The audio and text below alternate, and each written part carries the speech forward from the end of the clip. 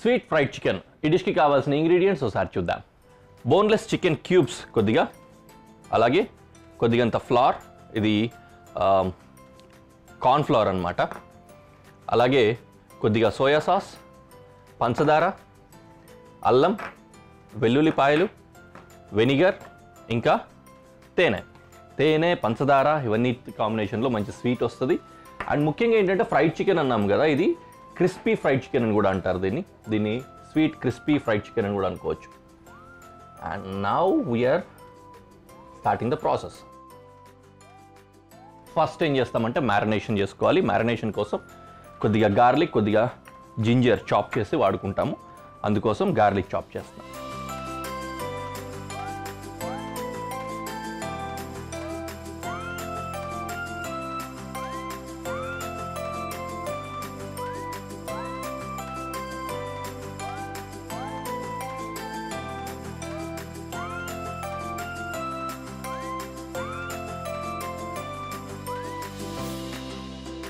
Okay, fine chopped garlic ready అయిపోయింది. అలాగే కొద్దిగా జింజర్ని కూడా ఫైన్ చాప్ చేద్దాం.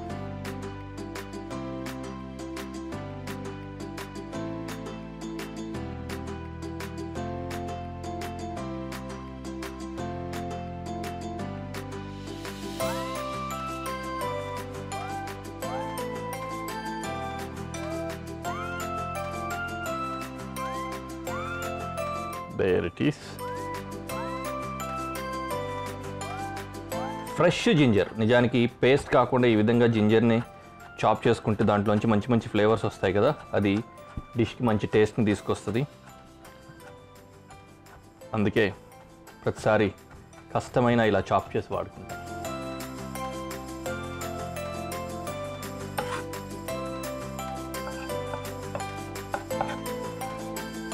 ఓకే, జింజర్ కూడా చాప్ అయిపోయింది.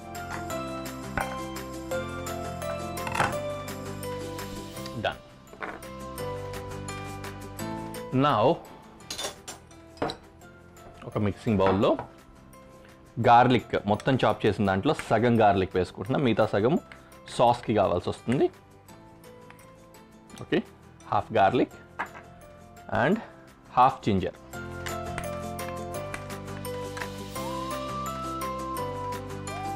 కలుపుకున్నాం. ఆ తర్వాత కొద్దిగంత సాల్ట్ అండ్ కొద్దిగా పెప్పర్.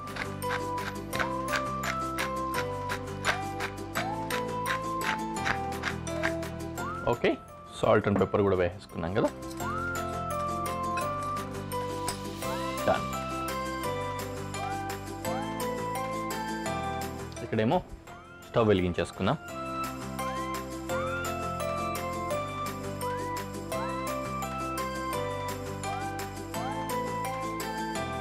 ఇందులో ఇప్పుడు చికెన్ వేసుకోవాలి.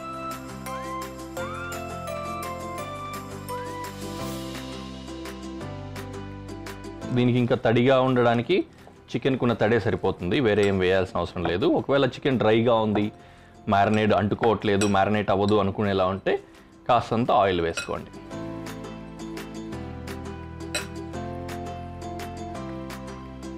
ఆల్రెడీ సాల్ట్ పడింది కదా, ఆ సాల్ట్ అండ్ పెప్పర్ పడడంతో చికెన్లోంచి కొద్దిగా స్వెట్టింగ్ వస్తుంది, అంటే తడిలాగా మాయిశ్చర్ బయటకు వస్తుంది. ఆ రిలీజ్ అయినప్పుడు ఆ తడి సరిపోతుంది అనమాట. దాన్ని కూడా ఏం చేస్తామంటే సప్రెస్ అవ్వడానికి పౌడర్ వేసి మళ్ళీ డస్టింగ్ చేసుకుంటాం. వీటన్నింటినీ షాలో ఫ్రై చేసుకోవాలి, ఆల్మోస్ట్ డీప్ ఫ్రై. దానికోసం బోల్డ్ అంత ఆయిల్ వేసుకుంటాం.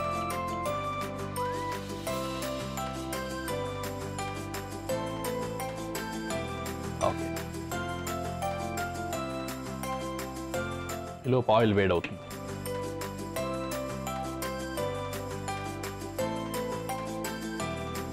కార్న్ఫ్లోర్ దగ్గర మనం తీసుకున్న దాంట్లో సగం పడుతుంది, అది వేసి డస్టింగ్ కోసం వాడుకుంటాం.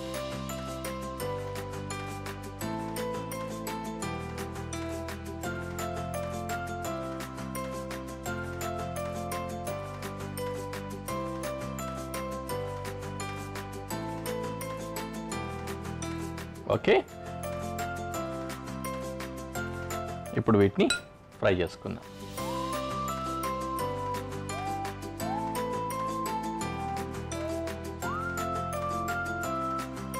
అతుక్కోకుండా ఒక్కొక్కటే పీస్ సపరేట్గా వేసుకున్నట్లయితే విడివిడిగా వస్తాయి.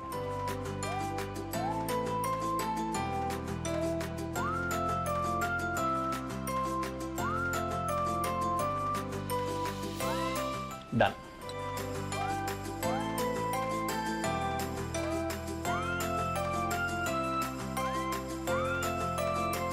కాస్త మీడియం ఫ్లేమ్లో పెట్టేసుకొని స్లోగా కుక్ అవనిద్దాం. అలాగే ఈలోపు సాస్ ప్రిపరేషన్ కూడా కావాల్సి వస్తుంది మనకి.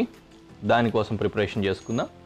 సాస్ ప్రిపేర్ అయిన తర్వాత ఇంకో ముఖ్యమైన విషయం ఏంటంటే దీన్ని సాస్ తయారు చేసుకొని యూజువల్గా ఏం చేస్తామంటే కుక్ అయిన క్రిస్పీ చికెన్ ఇట్లాంటి వాటిని దాంట్లో వేసి టాస్ చేస్తాము. కానీ ఈ డిష్లో అలా ఉండదు. సాస్ సపరేట్గా, చికెన్ సపరేట్గా సర్వ్ చేస్తాం. అంటే చుట్టూ సాస్ వేసి మధ్యలో ఈ చికెన్ పెట్టేయడం. ఇట్లాగా తినేటప్పుడు ఒక్కొక్క పీస్ తీసుకొని దాంట్లో ముంచుకొని తినేలా ఉంటుందన్నమాట. ఓకేనా? దానికోసం కూడా ప్రిపరేషన్ చేసుకుందాం. ఈలోపు చేతులు కట్టుకొని రెడీ అయిపోతాం.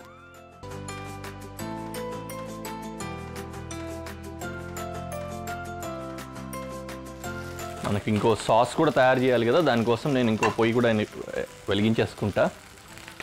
So here it is.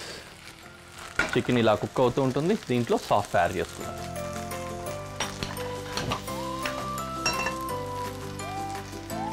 అందులో కొద్దిగా ఆయిల్ వేసుకున్నాం. ఆయిల్ వేసుకొని గార్లిక్ వేస్తాను కొద్దిగా.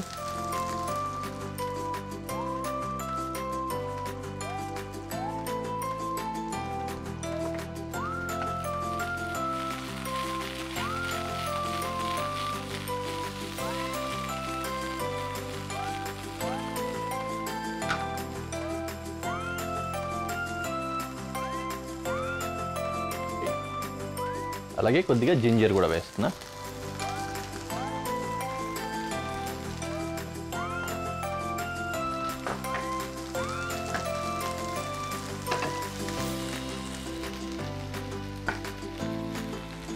కాస్త వెనిగర్, సోయా సాస్,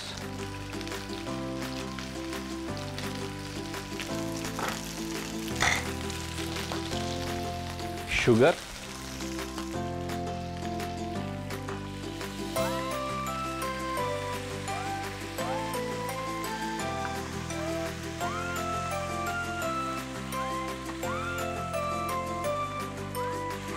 షుగర్ కరిగేంత వరకు చేస్తే సాస్ రెడీ అవుతూ ఉంటుంది. దాని తర్వాత ఏం చేస్తామంటే హనీ ఉంది కదా, ఈ హనీ వేసుకోవాలి.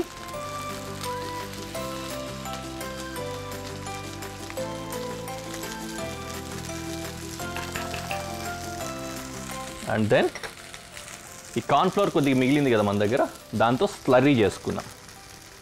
ఏం లేదు, 1 కప్పు నీళ్లు పోసి దాన్ని కలిపేసుకోవడమే.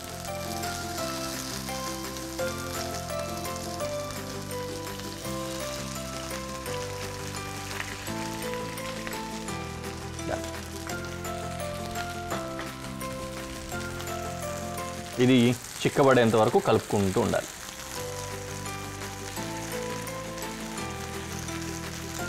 ఇంకొద్దిగా వాటర్ అవసరం పడుతుంది.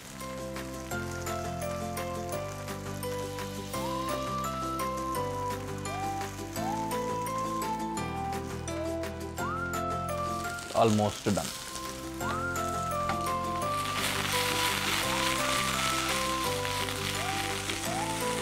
ఇటువైపు చికెన్ కూడా కుక్ అయిపోయింది నీట్గా.